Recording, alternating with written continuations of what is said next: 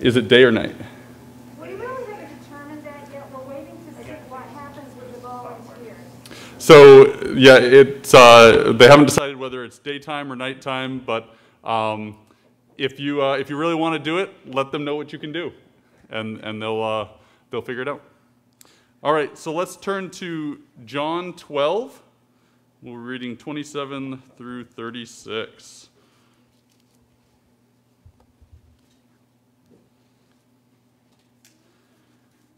Now my soul is troubled, and what shall I say? Father, save me from this hour.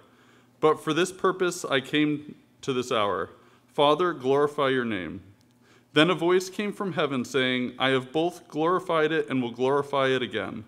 Therefore the people who stood by and heard it said that it had thundered. Others said, an angel has spoken to him.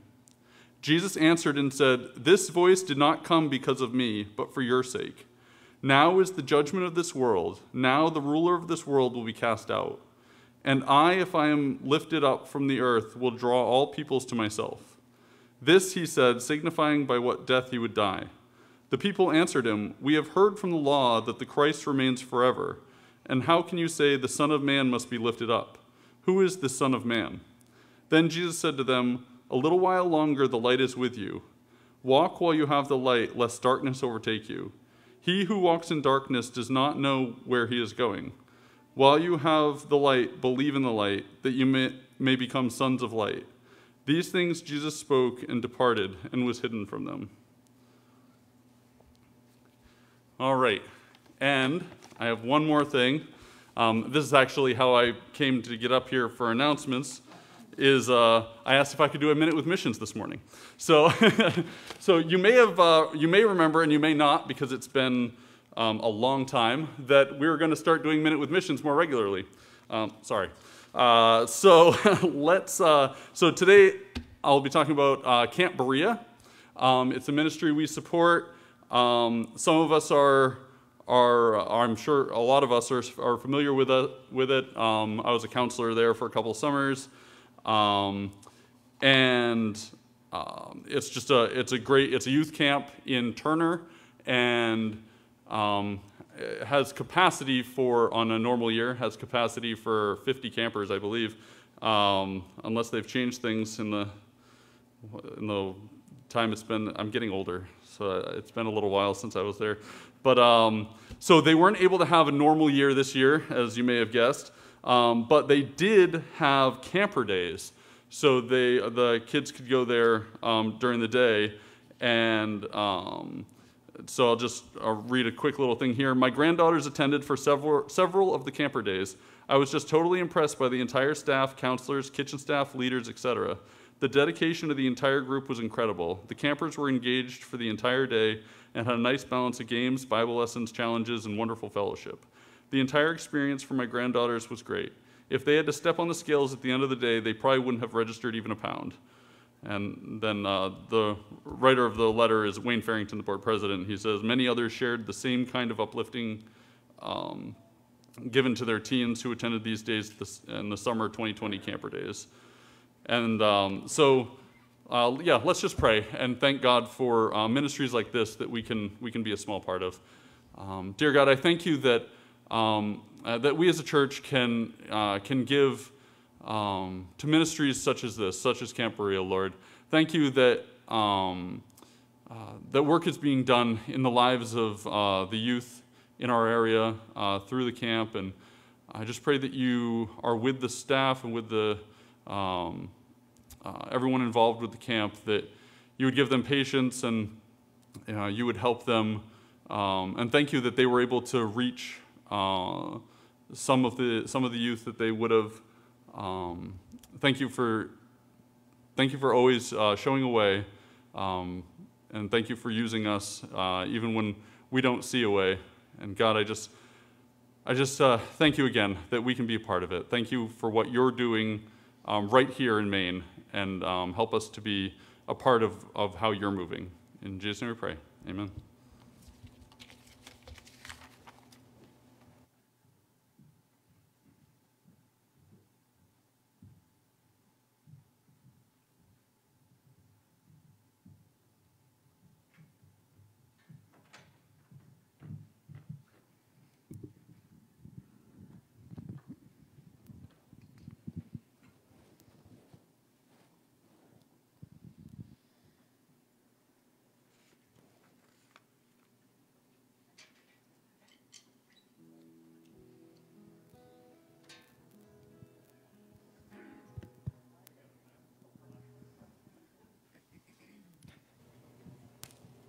Well, good morning, everyone. It's great to have a pretty full house this morning. For those who are watching through the Facebook live stream, we've got at least 40 or 50 people here this morning, and I heard that people were kind of happy that it's the first day of spring. Can get some woo-hoo. It's been a long winter, but really not bad compared to the winters we've had in the past. I was, speaking of the first day of spring, I was kind of looking for something to talk about, and I checked the National Day calendar, because I don't know if you know, but there's a day for everything throughout the year that they dedicate. Sort of, some of them are like Hallmark days. Today is National Fragrance Day, National Common Courtesy Day, that's a good thing, and National French Bread Day. Which doesn't make sense because I thought Wednesday was Spaghetti Day, so why would you have the bread that you have with the spaghetti on Sunday? So I don't know, but putting aside the humor, it's actually National Single Parent Day, and one of the radio stations I listened to was promoting that, and it kind of made me do some research on it, and it's to honor the mothers and fathers that are raising children alone. And all of us must know some single parents or have been one or been raised by one.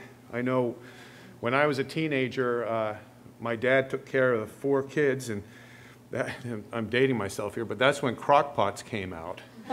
And, you know, the electric ones.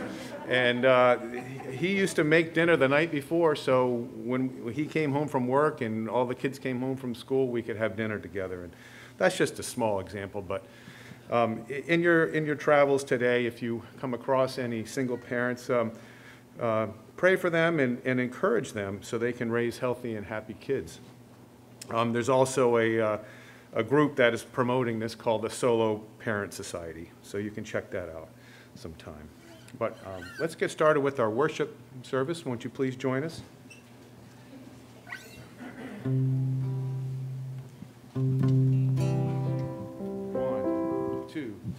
One, two, ready, go.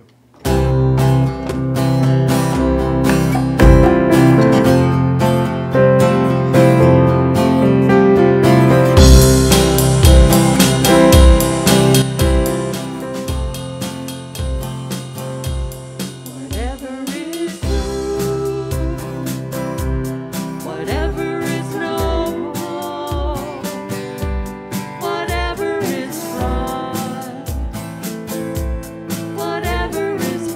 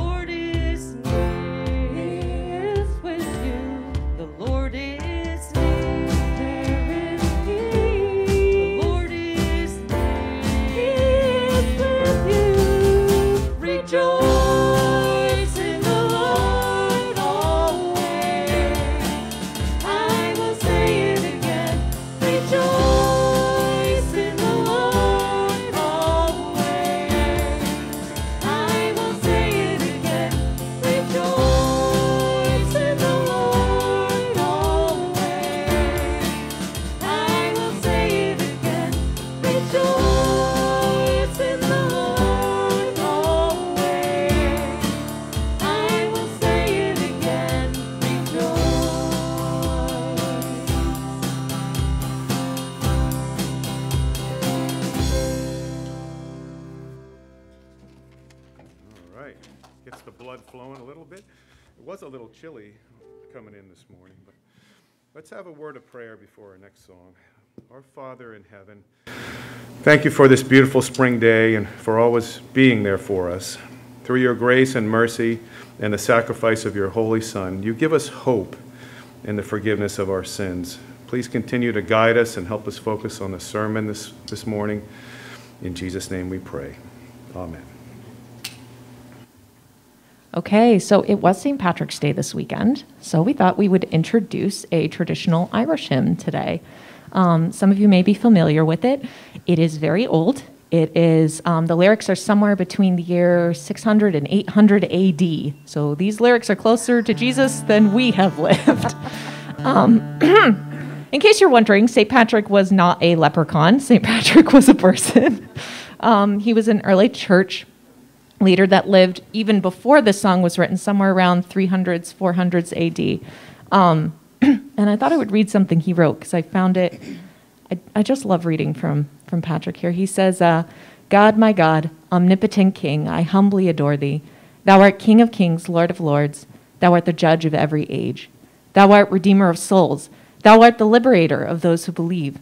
Thou art the hope of those who toil. Thou art the comforter of those in sorrow. Thou art the way to those who wander. Thou art the master to the nations. Thou art the creator of all creatures. Thou art the lover of all good. Thou art the prince of all virtue, the joy of all thy saints. Thou art life perpetual. Thou art joy in truth. Thou art the exaltation in the eternal fatherland. Thou art the light of light. Thou art the fountain of holiness. Thou art the glory of God, the Father in the height. Thou art the Savior of the world. That's a lot that God is. There's a lot to think about. And what I love about this song is that it reminds us to stay centered and to stay focused on who God is, to remain the center of our vision. And there's so many ways that we can focus on him like that today. So I'm looking forward to this, guys. It's going to be good.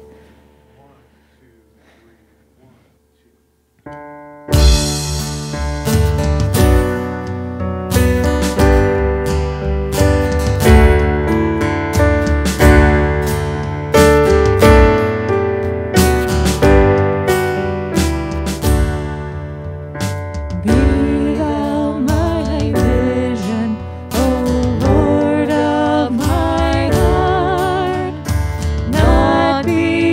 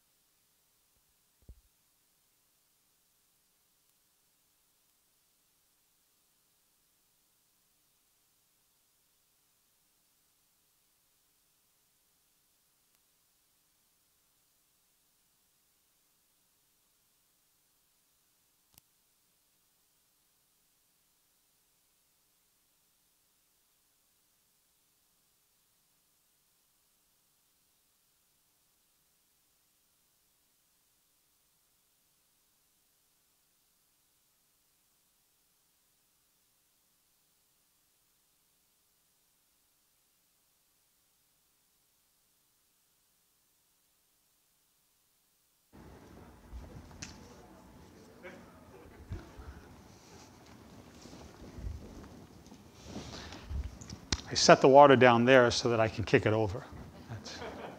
That's why we do things, right? There's a purpose for everything. Good morning, everyone. It's good to be here this morning. It's good to see your smiling faces. Good to see some guests and visitors of people that we haven't seen for a while. And thankful to God that we can be here this morning. We had read as scripture reading this morning from John chapter 12. That's not where I'm going to be speaking from this morning. This morning we're going to be speaking from John chapter 8. But I wanted to use what was in 12 to kind of draw us in a little bit, because there's some very similarity between 8 and 12. And some of the things that Jesus said in 12 are effectively repeats of what he says in 8. And just trying to draw the connection there. I'm tempted to pull this mask up further and just cover my eyes too, but I don't know if I would look better. No, wait, I'm not going to go there. I was going to say you would. I'm sorry.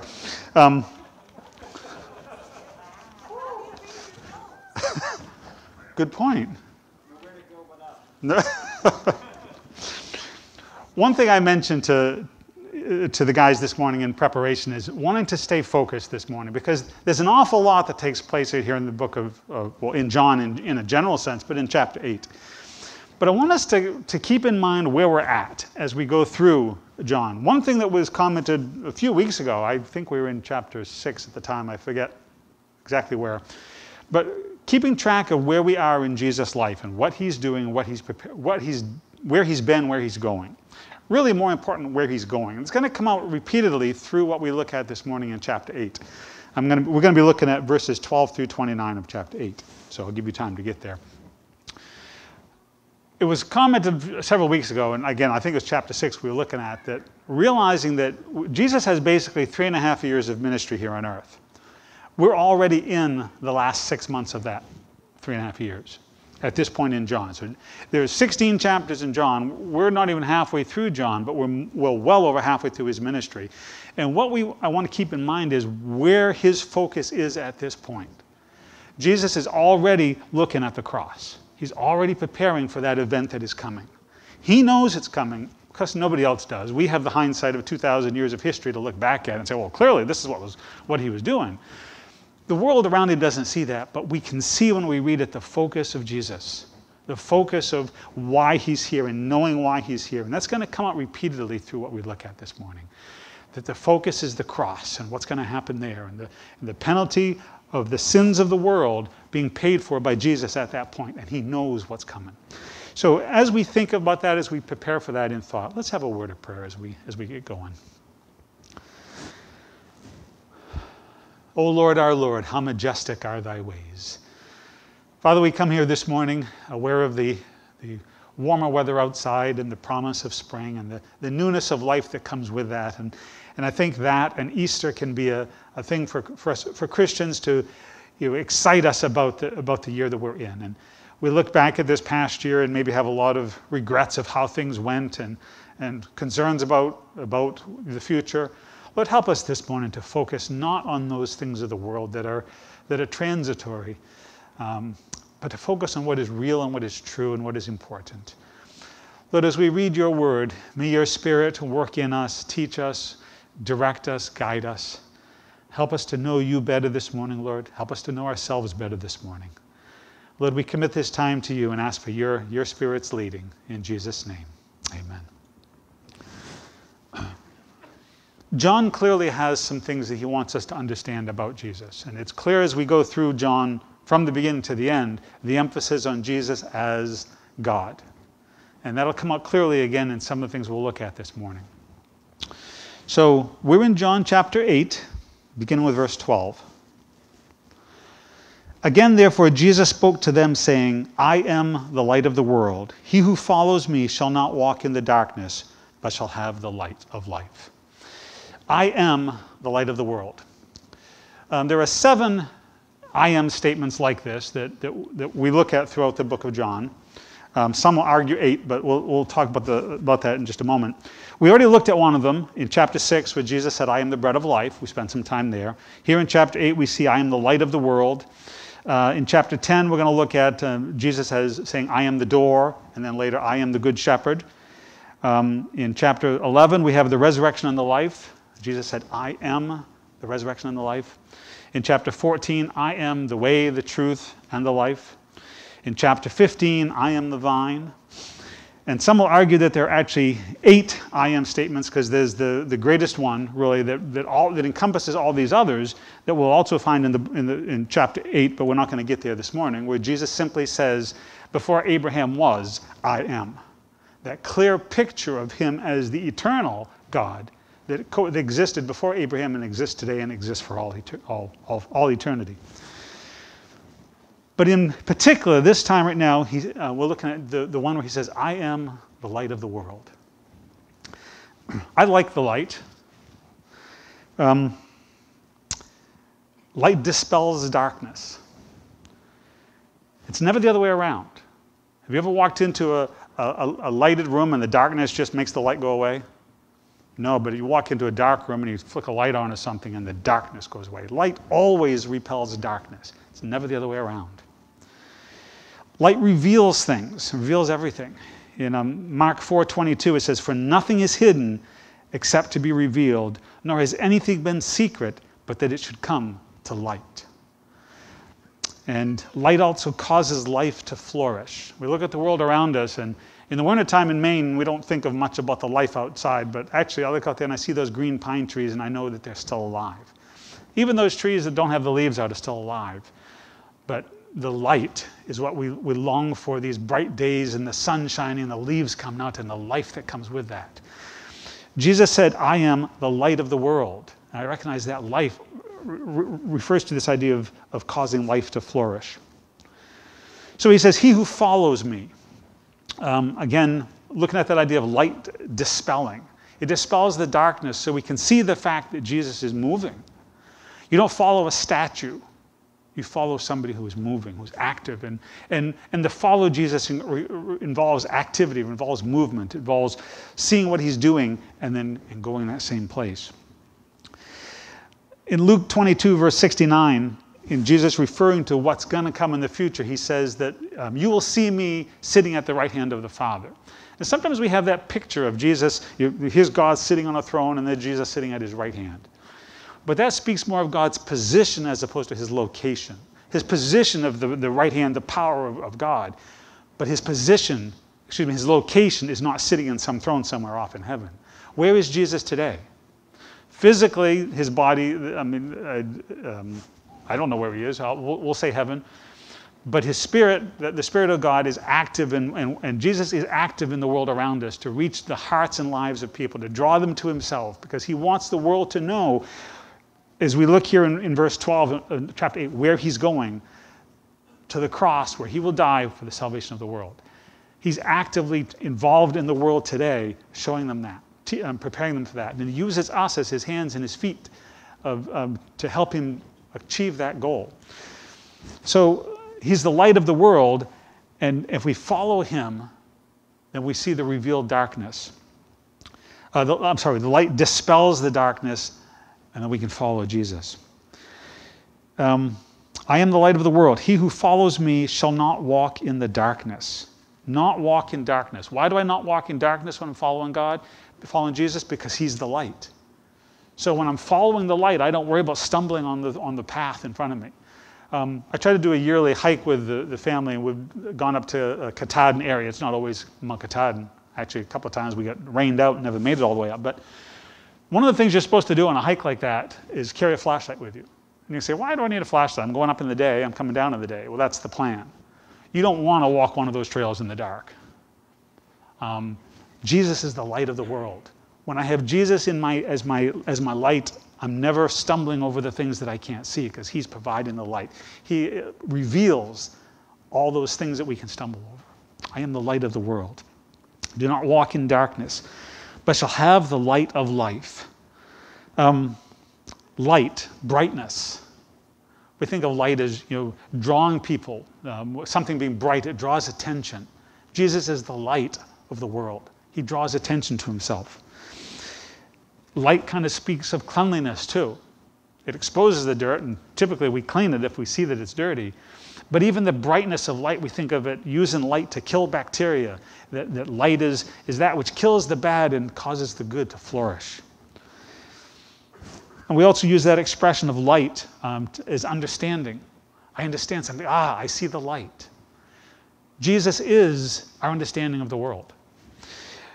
In Proverbs 1:7 it says, "For the fear of God is the beginning of knowledge." I can't have proper understanding of what's going on in the world around me, even from a scientific perspective, if I ignore the existence of God. It's that understanding of God, it's that fear of God that allows me to then understand properly even the physical world around me. But then later in Proverbs, it takes it the next step further. It says, "For the fear of God is the beginning of wisdom." I want to be a wise person. I want to have understanding of the nature of what's going on around me. Then Jesus is the one that provides that. The fear of God, that understanding of Jesus is what provides that understanding of the world around me. I am the light of the world. He who follows me shall not walk in the darkness, but shall have the light of life. We're going to try to get through to verse 30 here. We'll move along here. But there's so much just in an idea of light. We do have to be careful sometimes when we're using an analogy to not try to misapply the analogy. When Jesus says, "I am a door," you don't ask the question, let's see, is he a solid door or a hollow core? That's not the idea. So we can take the analogy too far, but sometimes the analogy, when you dwell on it and you think about it and you realize just the depth of what Jesus said in one simple thing like that, "I am the light of the world."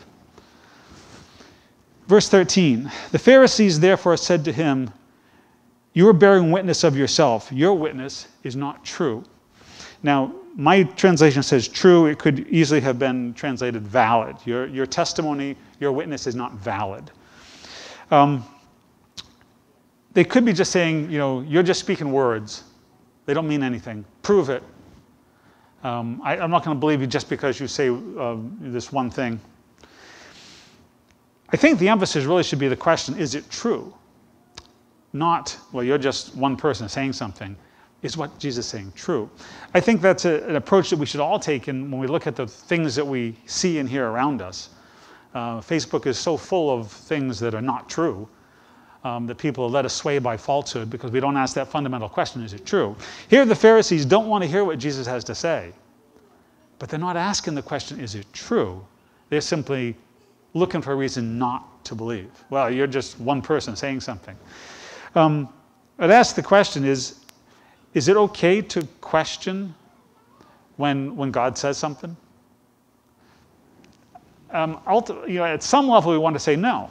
When God said it, it's true, period. But there's room for us to kind of like, okay, I think God said something, and I want to understand if he did say that. But here the Pharisees aren't trying to understand, is what he's saying true?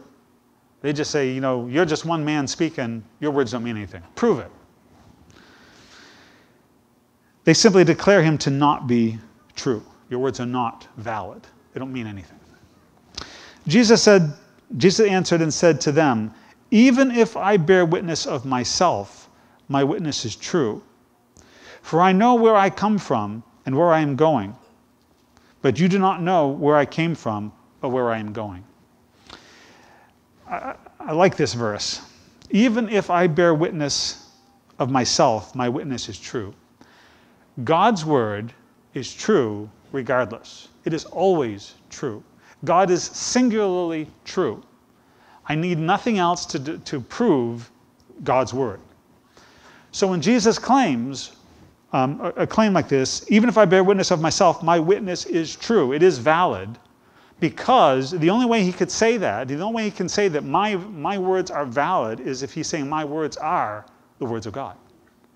That's another picture, what we see here of Jesus making that clear statement, I am God.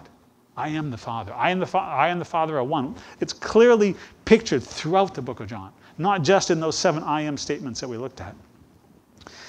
Even if I bear witness of myself, my witness is true, for I know where I came from. Where did he come from? The Father. He came from God. He knows where he came from. They don't know where he came from. He knows where he's going. Where is he going? Ultimately, back to God. But there's a process first. He's going to the cross, to die on the cross, so that everybody will have that opportunity to then get to the Father. But you do not know where I come from or where I am going. You don't know God. Because if you knew God, you would know me. And we'll see that as we move into the verses that follow. In verse 15, he says, you people judge according to the flesh. I am not judging anyone. It's a neat statement right there. We judge according to the flesh. You people in general, humankind, mankind, we judge according to the flesh. We judge by what we see and hear, by what we know. There's nothing that we can do beyond that. We have to be careful that we don't assume things beyond that, because all I can know is what I see and hear. God's judgment comes from absolute knowledge. Mine comes from limited knowledge. I can see something, I can hear something, and I can still be wrong and not understand it properly. God's word is always true. He doesn't have to understand something. It's always true. But in reference to the religious leaders, Jesus says, you judge according to the flesh. I am not judging. But even if I do judge, my judgment is true. For I am not alone in it, but I and he who sent me. Again, that clear picture that God's judgment goes beyond just the knowledge of what he sees and hears. His judgment is true, because his judgment is the judgment that comes from God directly.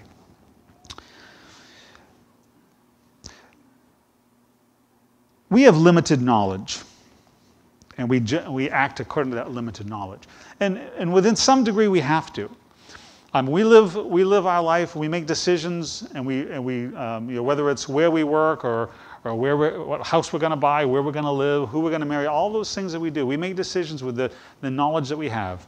We seek for God's guidance for those things that we don't know, but we still make decisions on what we do know. Unfortunately, mankind has a tendency to say, well, I make these decisions on what I do know, and therefore the decision I made is true and right, and we assume beyond our understanding. This whole concept of relative truth kind of comes into play from philosophers recognizing that nobody has all knowledge. So I make my decisions based on what I do know, and then I accept that to be as true, and I move forward. At some level, we have to do that, but as a Christian, we have to understand that my judgment can be wrong. I don't know everything. I may think I know a lot. I may make an assumption and a judgment, but my judgment can be false and wrong. Jesus said, even if I do judge, and he said, I didn't come to judge. Not yet. His judgment is later. He's going to judge. But that's not why he's here now. Why is he here now? He's leading to the cross. Not in judgment, but in redemption. But his judgment will come. And he says in verse 16, even if I do judge, my judgment is true. When the time for judgment comes, the judgments that Jesus makes will always be true, because they're based on complete knowledge. Unlike us humans, unlike us people who only judge by what we know and limited understanding. In verse 26, kind of jumping ahead, he said, I have many things to speak and to judge concerning you. There is a time coming when the judgment will come. And there's many things that Jesus has to say about them and judgment to them. But that's not what he's here for now. That's not where he's going right now. His eyes are focused on the cross. He's looking to where he's going, and that cross is not in judgment. That cross is in redemption and forgiveness of sins. They made reference to God being the judge. We already read a couple of weeks ago in John 5:22, where he says all judgment has been given to him by God. So Jesus is ultimately going to be the judge. Imagine if all he did was judge. What would he have said to the Pharisees if all his actions were just about judgment? I am so thankful for the mercies of God that causes him to not judge me on the spot every time I do something wrong. That his judgments are withheld because of his mercy, because of his love. And even in the midst of a nation that is rejecting him, that doesn't want anything to do with him, it's love that's driving his actions. It's mercy on these people that's driving his actions. And that cross that he's going to is out of love and mercy, not out of judgment.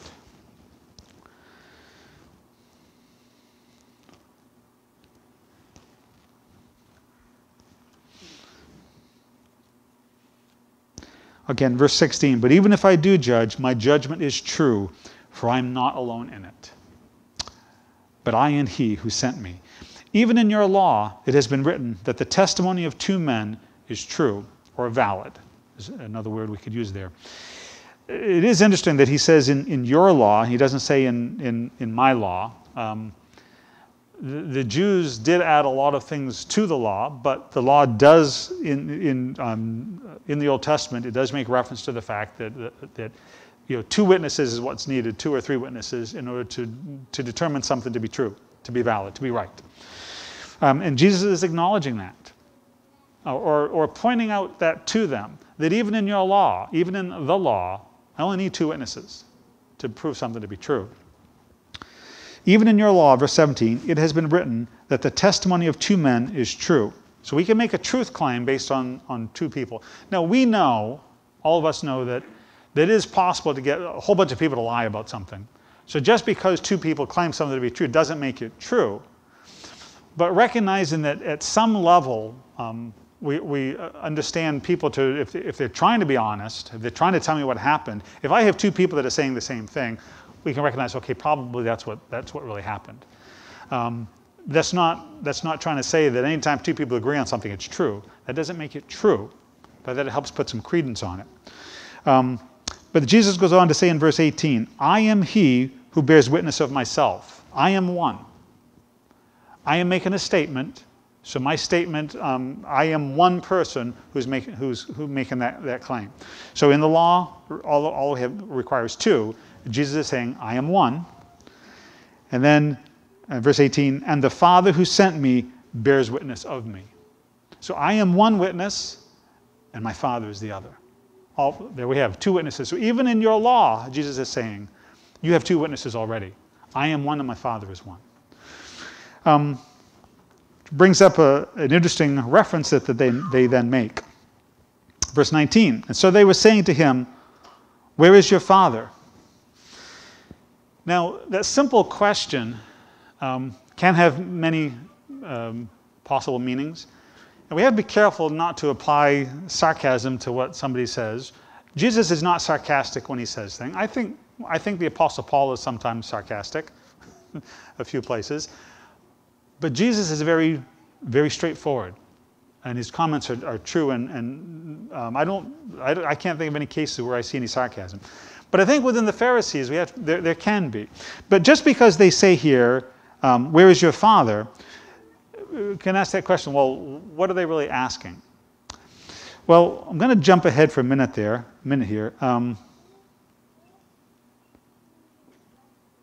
And this is, again, jumping ahead a few verses, but which will be probably whoever speaks next week. In verse 41, Jesus says to them, you're doing the deeds of your father.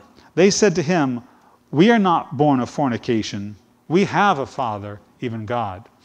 So when I put these 2 statements together, and I go back here to verse 19, it says, where is your Father? It does bring up the question, are they asking this comment because they know the story of Mary? That when Mary and Joseph got married, Joseph is not the father?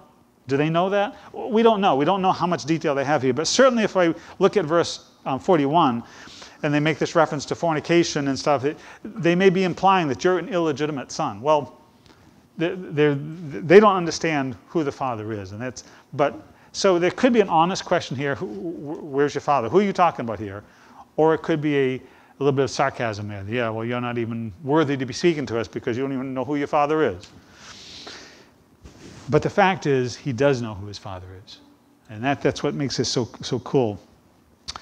Jesus responds to them, you know neither me nor my Father. If you knew me, you would know my Father also. It's an interesting statement. If you know a person, and you know them really well, that doesn't mean you know who their father is. If I know a son and I know him really well, I don't necessarily know his father. If I know his father and I know him really well, I don't necessarily know the son, right? We know that in people that we know. In fact, you may know a family where the father's great and the son's terrible, or vice versa. So in a human perspective, just knowing the son does not give me information into the father necessarily, or vice versa. It only makes sense if the Father and the Son are one in essence, are one in everything that they do. So that if you know one, you know the other. And that's what Jesus is saying here. You know neither me nor my Father. If you knew me, if you knew that I was the Son of God, you would know my Father, because you would know God. If you knew God, you would know me, because I'm the Son of God. Not a son as in an offspring, a son as in the like fashion, the like in nature. He is God in the flesh. You know neither me nor my Father. You don't know me or God. If you had known God, you'd know me. If you knew me, you'd know God. They're not making an effort to know Jesus. They're just judging him and condemning him for what he says, instead of trying to know him. And they certainly, because of this, we see it clear, they don't know his Father. They don't know God.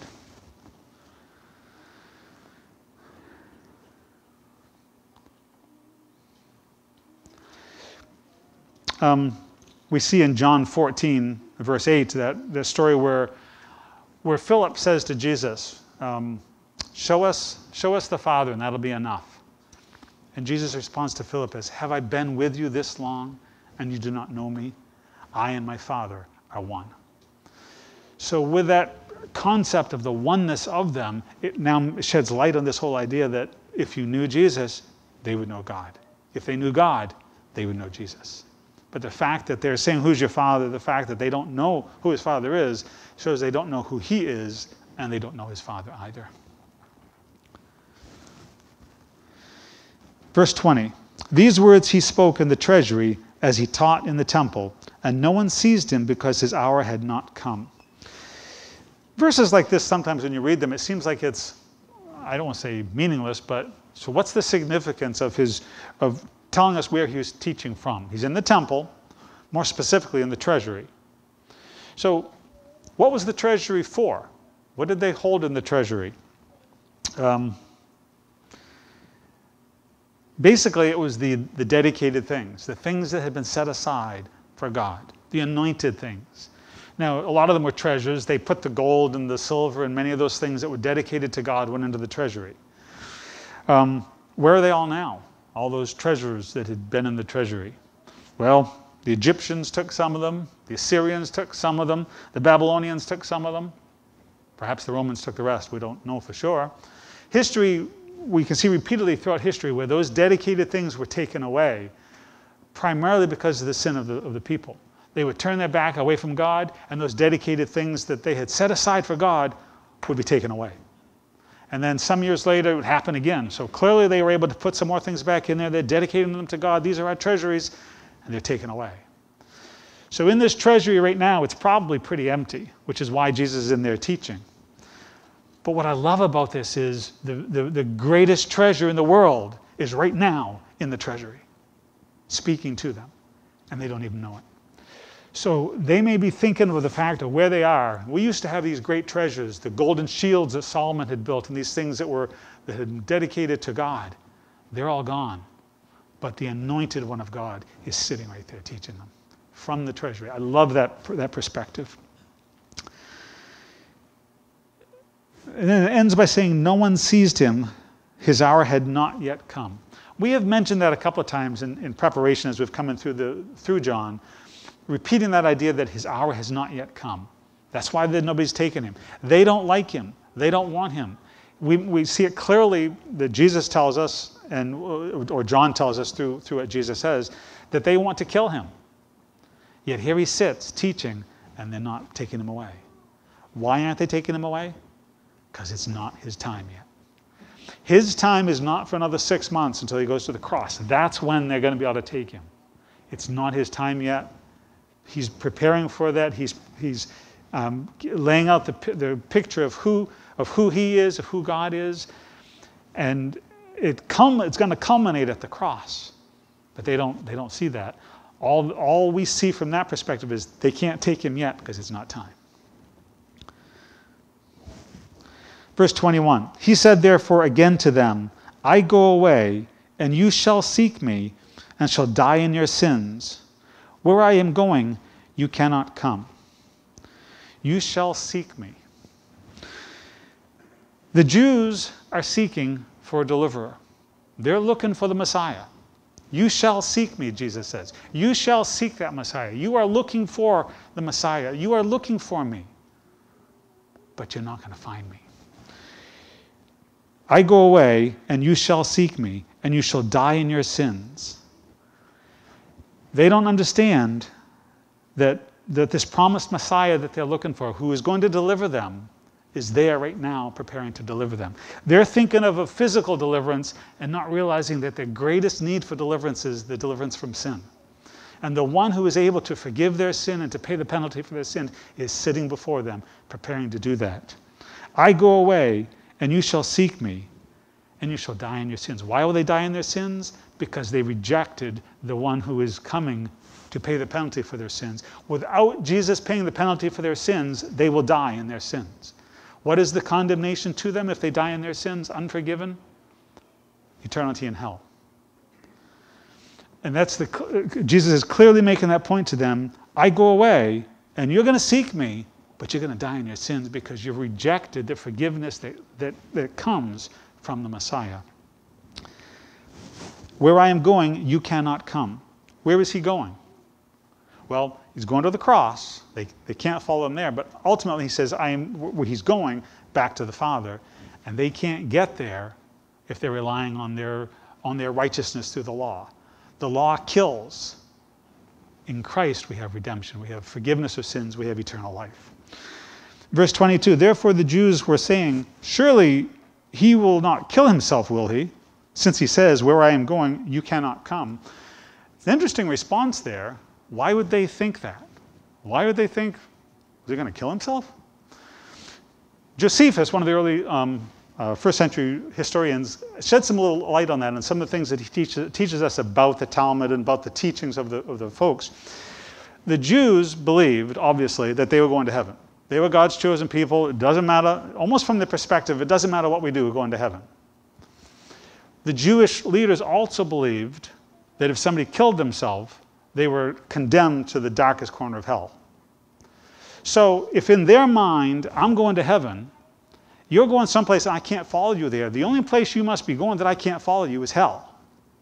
So evidently they're thinking from the perspective that, well, if you're going to go to hell, you're going to have to kill yourself. That will condemn you there. So that's what appears the belief is that that's why they say that. Well, was he going to kill himself? We can't follow him. One thing I think we need to say right off the bat there, okay,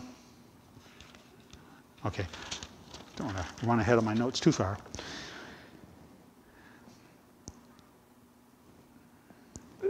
I think the first thing I want to say in reference to that is the act of suicide does not condemn somebody to hell.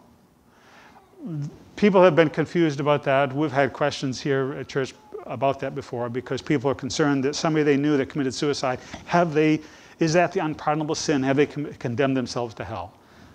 No. What is it that condemns us to hell? Unbelief. Is it possible that somebody can do something and well, let me change that saying a little bit. All of us have committed sins that we don't even realize we've done. So it's not in the confession of sin that salvation is gained. It's in the belief of Jesus' death on the cross as the penalty for our sins that sins are paid for. We confess our sins, and God cleanses us from them. He reveals them to us, and we grow from that. And out of love for him, we want to do those things that he wants us to do. But an individual sin does not condemn us to hell.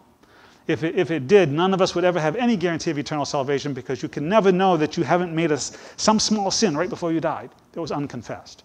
So we would all be condemned to eternity in hell.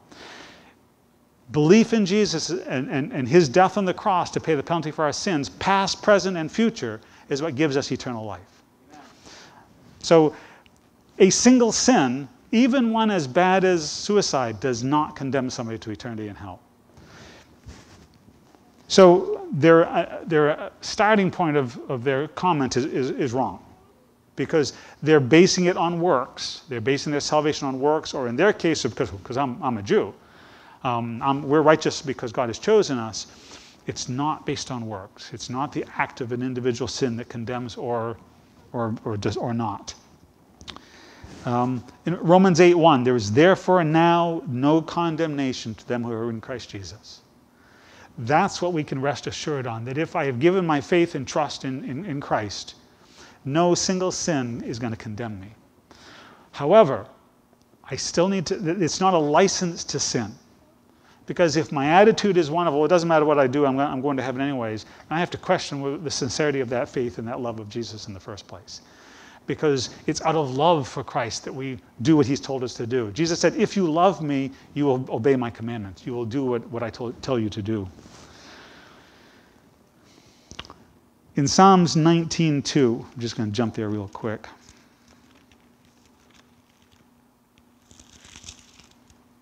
Relatively quick.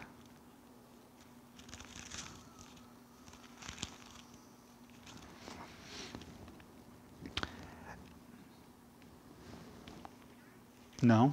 Let's try Psalms 19:12. 12. Who can discern his errors? Acquit me of hidden faults. The psalmist recognizes that there are errors, there are faults in me that I don't even know I've done. Who can acquit me of those things? Who can bring them to light and redeem me from them? God can. So I don't know all the things that I've done. That just pointed to that idea that it's not because of what a particular sin or confessed sin that gives us salvation. If it was, none of us would have assurance of eternity. Verse 23, and he was saying to them, you are from below, I am from above. You are of this world, I am not of this world. Now Jesus is fully man. He is in this world.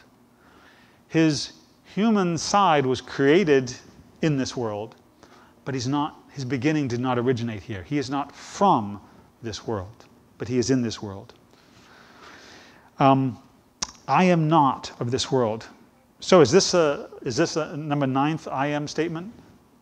No, it's certainly encompassed within the 8th one where Jesus said, before Abraham was, I am. And because he is God, he can say something like, I am not of this world, because he's of God. Verse 24, I said therefore to you that you shall die in your sins, for unless you believe that I am he, you shall die in your sins. Going back to what he had just said, that they're going to die in their sins because they're rejecting him. And unless they believe in him and what he's about to do, again, picturing the cross, what's coming ahead, his death and death on the cross that'll pay the penalty for their sins. Unless they believe that, they're going to die in their sins. Unless you believe that I am he, and that I am God. And so they were saying to him, who are you? Now, is that, who are you to say something like that? Or is it, who are you? We don't know. I think either way, it's they're challenging. Where's my verse 24?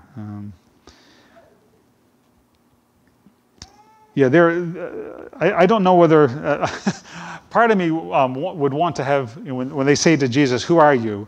To respond, no one to be trifled with. But only some of you who know Princess Bride would know the context of where that comes from. But who are you can be taken a couple of different ways. And it can be taken of, like I said, who are you to say this to us? Or who are you? Because you've said some things, Jesus, that I don't understand, and I really want to know who you are. So is it a real question? Well, I would say either way, it really does show the stubbornness of their hearts, because he's told them repeatedly who he is and what he's come for, and they don't want to listen. Jesus said in verse 25, what have I been saying to you from the beginning? I've already told you who I am. You're not listening. I have many things to speak and to judge concerning you, but he who sent me is true, and the things which I heard from him, these I speak to the world. The things I have heard from God, these are what I'm saying. If that could be the words that we could say, the only thing I'm going to say to you is what I've heard from God. That would eliminate a lot of confusion, a lot of problems in the world, wouldn't it? If we were only sharing with our brothers the things that God has told us to share with our brothers and sisters. Verse 27, they did not realize that he had been speaking to them about the Father. Jesus therefore said, when you lift up the Son of Man, then you shall know that I am he. And I do nothing on my own initiative, but I speak these things as the Father taught me. When you lift me up speaks of the cross. The lifting up of Jesus on the cross and the death that's coming with that. But I also think it can have that kind of a reference to us as people, that when we lift up Jesus in worship to him, it helps us to understand him better. That act of worship leads to a deeper understanding, a deeper God's revelation to us of who he is. But at the cross is the proof of his godliness, as we see what he does when he goes through that whole process. One of the thieves that's beside him, we're not told about any dialogue that takes place between them, other than this thief watching and seeing what's going on and saying, and even the centurion says, when Jesus died, he must have been, must have been the Son of God. But this thief just looks at him and says, remember me when you come into your kingdom. Because the very act of what Jesus does on the cross is the proof of who he is. That only God could do that. Only God could go to a cross and the suffering that went with that and do it joyfully and not condemn and not lash back. But then even bigger is only God could go through that and then come back to life afterwards. When you lift up the Son of Man, then you will know that I am he. And I do nothing on my own initiative, but I speak these things as the Father taught me. And he who sent me is with me. He has not left me alone, for I always do the things that are pleasing to him. That's my challenge this morning to myself. Can I say that I always do the things that are pleasing to God? I wish I could say that. That's the challenge then for all of us. What do I do to get me to the point where I can say that I always do the things that are pleasing to God? I read the scriptures, old and new, so I can better understand God, so I can know what it is that God says and does. I get to know the God of the scriptures. I get to know the Son in the scriptures. And as I do that, I then learn what it means to be doing those things that please him.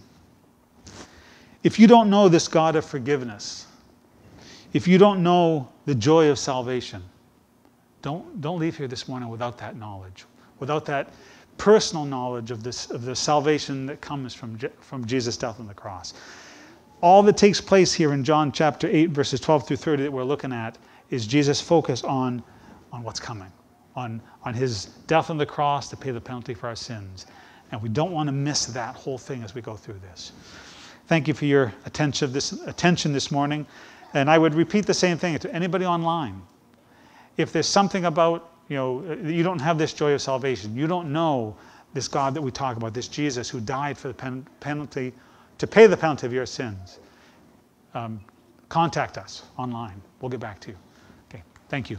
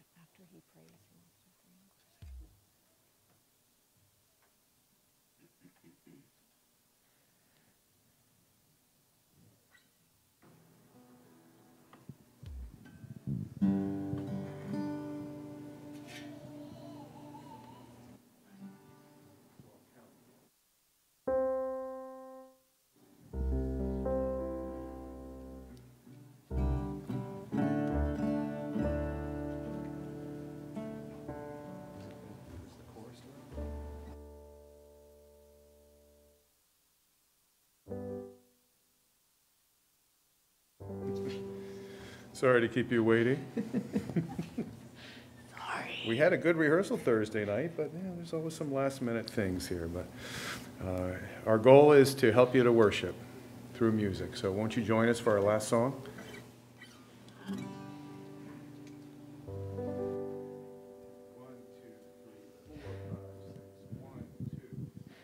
Praise the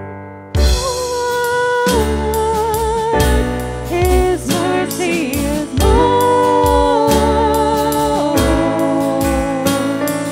stronger than darkness, new every morn. Our sins, they are many, His mercy is more.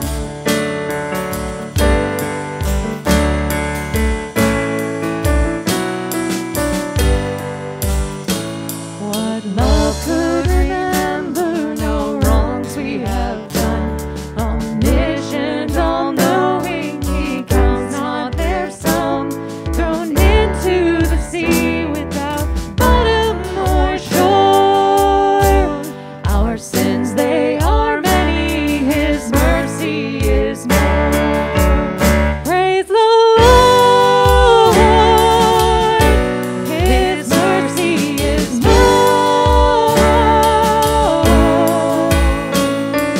Stronger than darkness, new every morn. Our sins, they are many, His mercy is more.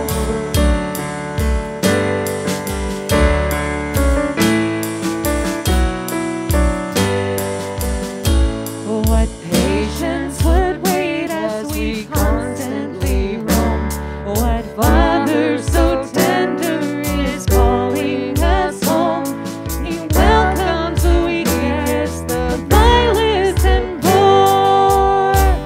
Our sins, they are many, His mercy is more. Praise the Lord, His mercy is more.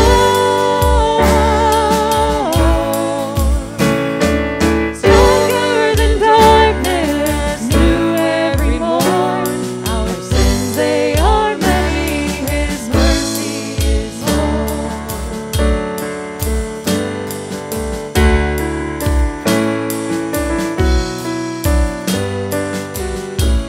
What riches of kindness He lavished on us. His blood was the payment, His life was the cost. We stood neath the debt we could never afford. Our sins, they are many, His mercy is more. Praise the Lord, His mercy is more. Stronger than darkness, new every morn. Our sins, they are many, His mercy is more. Our sins, they are many, His mercy is more. Our sins, they are many, His mercy is more.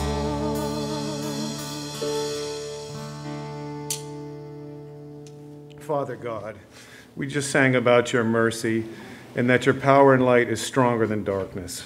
We love you and we thank you for being the light of the world. Thank you, Lord, for this time of learning, worship, and fellowship.